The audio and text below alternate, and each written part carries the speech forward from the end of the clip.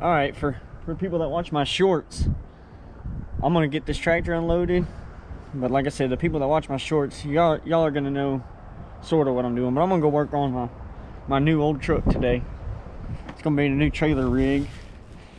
Once I get that truck done, I'm gonna turn them, put some more toolboxes on here. This is gonna be like a tool truck. But I'm gonna unload this tractor, unhook this trailer. That truck's parked at my dad's. I'm gonna go over there and work on it. Alright, well, in the thumbnail for this video, you're gonna see this truck's got a bed on it, but I already took the bed off. We're gonna build a nice flat bed for it, but I still gotta come in and cut all the pumps out.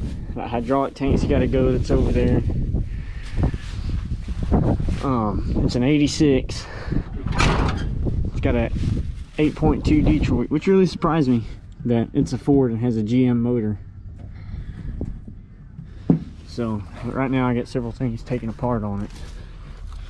Come up here, I gotta get the heater box off, put a new heater core in it, and I'm waiting on a new heater control. But today I'm gonna flush the radiator. So I didn't want to flush all the bad stuff through the new heater core, so I just ran bypass, and I got all new fittings and everything on it. So I'm gonna start it up. It hasn't been started in about 2 weeks, so it's got brand new batteries in it. I need new tires. I'm waiting on those. But it ought to pull everything a lot better than my F-250.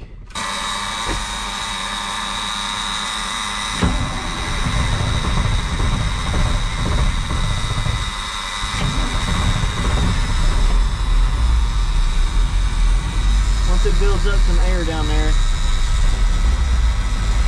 that buzzer will go away. That's just a low air buzzer.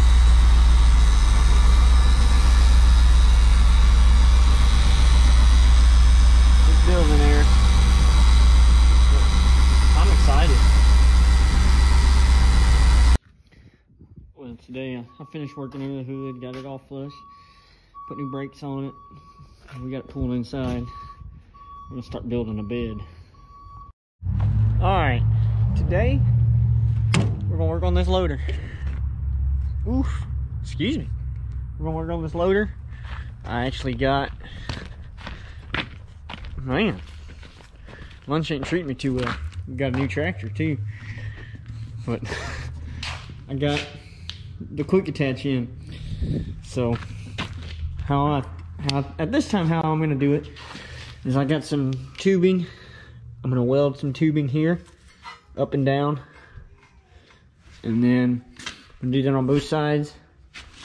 And I'm gonna run 2 pieces of tubing across. And then we'll come back out to the tractor.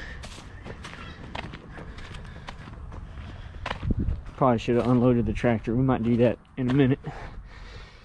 I'm gonna take some angle and run it from here to there to make that straight. And the reason I'm gonna do that is because I want more welding surface. If I won't have the right amount of welding surface that I feel comfortable with welding it straight to here. So get started. All right, got my pieces cut. It's gonna go just like that. It's gonna fit up flush against this. That way it keeps this from camming over too much. So now I just gotta get it all welded on. I'm gonna stick weld it. That's a little stronger than the small MIG welder that I have. So we get this welded on, and then we'll put the pieces across. All right, so I've got some 2x3 square tubing. I'm gonna weld across the bottom here to that side on the bottom. Then I'm gonna go up as high as I can. I'm gonna weld 2 of them going all the way across. And those will weld onto the tractor. So we get that measured, and I'll get that cut, and we'll get them put on there. I'm gonna weld this across, and I thought I had enough of this to go across twice, but I don't. So I'm gonna have to go this week, get some more metal, which is fine. This is 2x3. I just need another piece of 2x3, and then I need the angle to weld on the loader itself.